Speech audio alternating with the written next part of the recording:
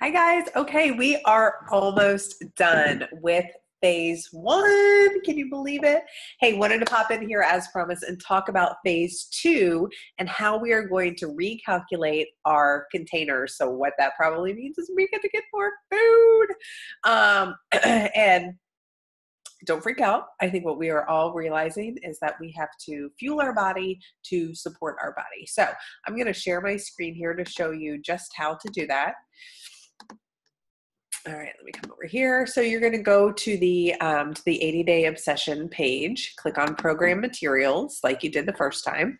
We're going to go back to the US starter guide. All right, we're going to open this up.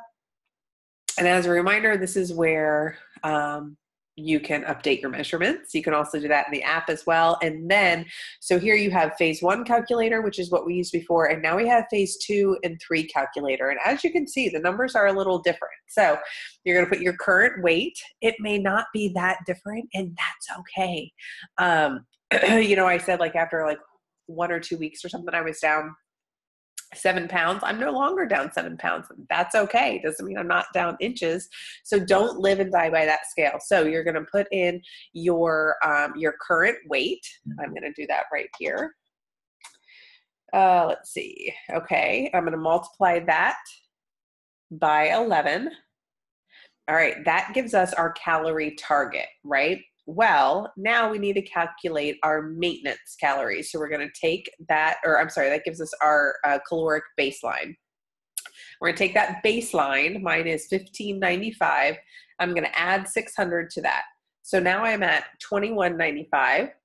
That is my maintenance calendar. I keep saying calendar, calories. Those are my maintenance calories.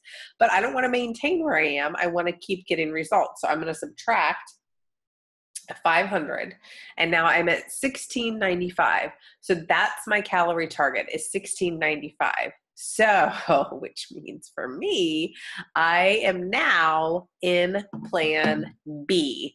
So for B, I actually get, I'd have to go back here, but I believe I get, hang on, there we go. So here are the plans.